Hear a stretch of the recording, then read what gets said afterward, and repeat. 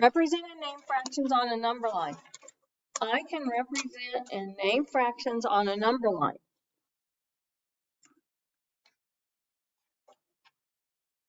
I can identify, describe, represent, and locate fractions on a number line. Michaela works for the Park Service. They're all over the United States. There are national parks. And they have people that look like, dress like her, that work there. They're kind of like the police of the state parks. Her job is to place trail markers on the trail from the ranger station to Baldy Mountain. So when you go to national parks, you can go on hikes. And there's usually a place where the trail starts and where it's going to end. And so they're saying she's going from a ranger station to Baldy Mountain. The markers should be placed at locations that mark 1/4, 2/4, 3/4, and 4/4 of the distance from the ranger station to Baldy Mountain. Show each of Michaela's markers on a number line. Label the distance of each marker from the ranger station.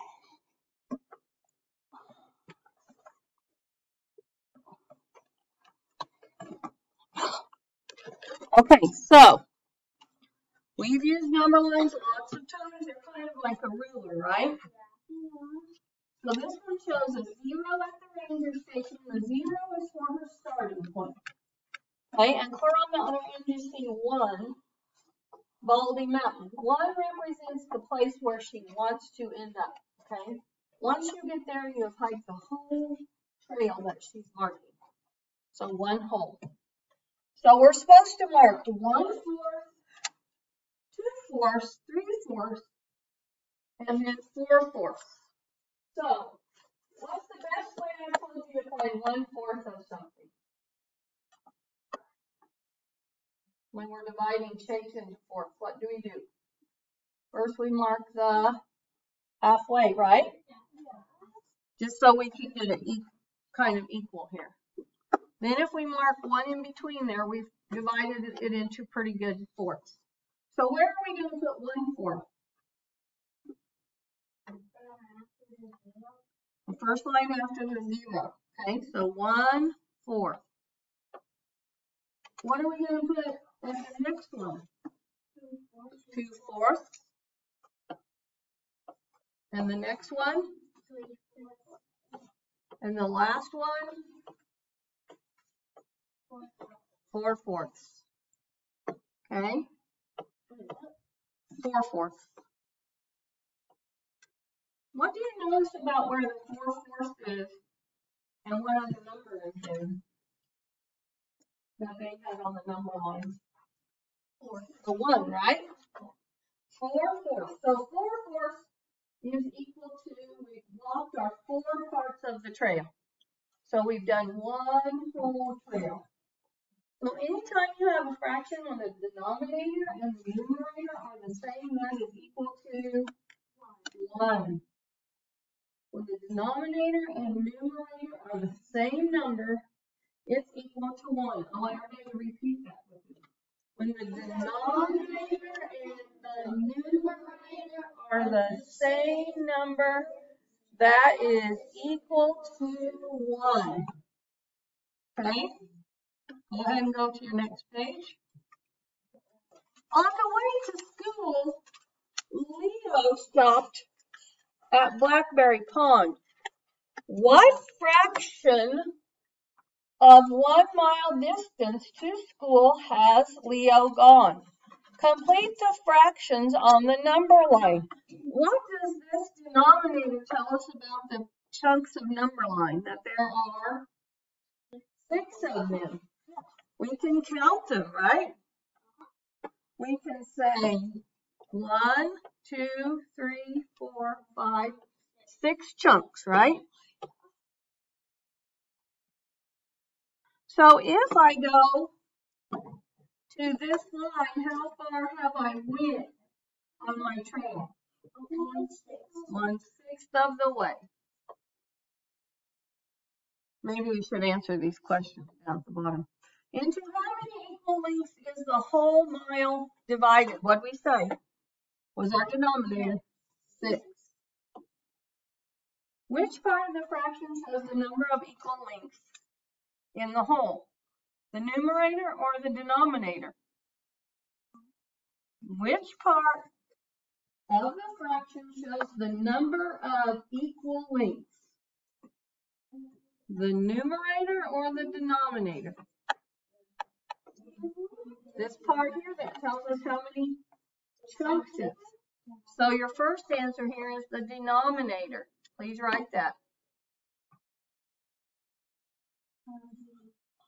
It's on your paper. It's right here.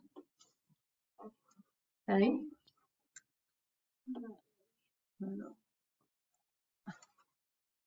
Okay, and then there's a second question there. It says, which part of the fraction shows the number of equal lengths you are counting?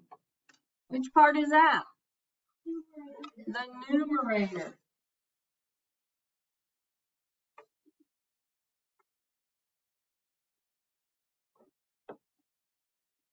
Okay, it says, which part of the fraction shows the number of equal lengths in the whole? The denominator.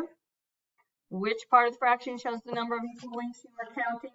The numerator. Let's go ahead and fill in our number line. I thought they'd ask us to. Okay, so how many after 1 6? We went 1. If we go to this line, we went how many 6? 2. And if we keep going, we went. And one more is 4, 6. And one more is 5, 6. Until we get all the way to our one whole, as he was going to school, is 6, 6. And remember, our question is, what fraction of the 1 mile distance to school has Leo gone if he's gone to Blackberry Pond? So here's Blackberry Pond. What is that? 4, 6. 4, 6.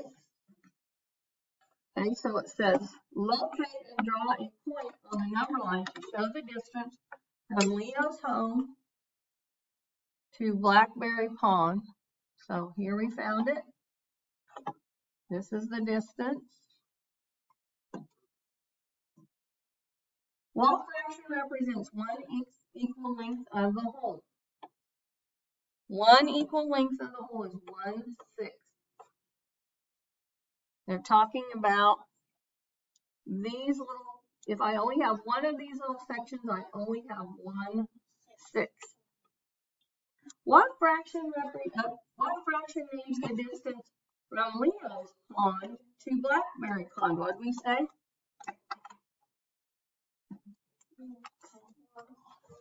4 6, right? He's 4 6 of the way to school if he stops at Blackberry Pond. What fraction does point A show? And be careful here. How many spaces do we have? 1, 3, 4. So what is this one? 3/4. 3/4.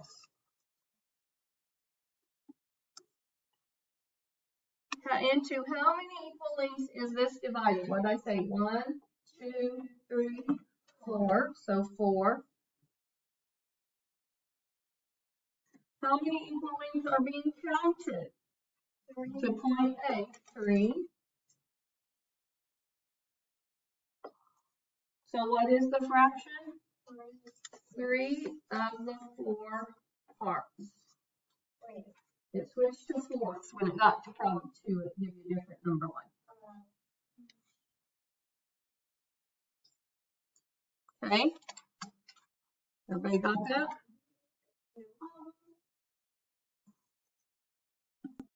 Okay, please go on to the next page. Anya and Kat.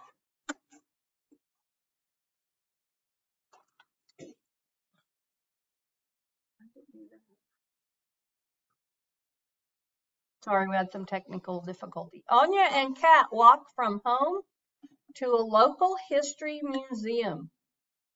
When they are 1/3 of the way to the museum, they stop at the library. What is important about this sentence? When they are 1/3 of the way to the museum, they stop at the library. The 1/3, particularly the 3 part, right? What does that 3 tell us? We're going to divide our line into 3 parts. They stop again to read their library books at the park. When they are 2/3 of the way to the museum, complete the number line to show how to represent these distances. So you're going to just have to give it your best eye. We already said that 3 tells us we're dividing it into 3 parts. Okay? And here's 1/3 of the way. They stop at on the way to the museum, they stop at the library. They stop again to read their library books at the park when they are 2/3 of the way to the museum. Complete the number line to show how to represent these distances. So your number line should look something like that. So again, that denominator tells us how many pieces we're dividing that number line into. Okay. I want you to go ahead and complete the check your understanding. It says complete the number line, label the fractions, locate and draw a point on the number line at 5/8. The bottom part says write the fraction that names points E and F. Okay, so go ahead and do that. All right, so on the check your understanding, we wanted you to go ahead and fill in these fractions. So we'd have 1/8, 2/8, 3/8, 4/8, 5/8, 6/8, 7/8, and 8/8. Then they want you to make a mark, a dot at 5/8. And on the bottom, you just need to look, point E. If you 1, 6, 2, 6, so this would be 3, 6. This would be 4, 6, 5, 6, and 6/6. So point E is 3, 6. Point F is 4, 6. Okay, it says complete the number line, label the fractions, locate and draw a point on the number line to show the width of Reese's poster. So the thing was divided into 4 parts. 1, 2, 3, 4 parts. So we knew our denominator was 4 plus they gave it to us. So we went in 1/4, 2/4, 3/4, and they wanted us to mark 2/4. On number 5, they did not tell you how many parts. So you needed to count your spaces. There are 6 of them. So the first point is at 2/6 and the second point is at 5/6. On the bottom, since Izzy marks the number line to show 8, what is the fraction that is located halfway between 6 and 8 and 8/8? Well, 7 is halfway between 6/8 and 8/8. So it is 7/8 because 7 is halfway between 6. Okay, we're going to look at 3 and 4 on our homework next. Okay, we're looking at the homework problem 3 and 4. Paloma says 3/6 and 3/8 are equivalent because both are located 3 marks from 0 on the number line. Is she correct? No, she is not correct because 8s are smaller parts than 6. If I divide a pan of brownies into 8s, the pieces are going to be smaller than the 6. Okay, so there's your explanation.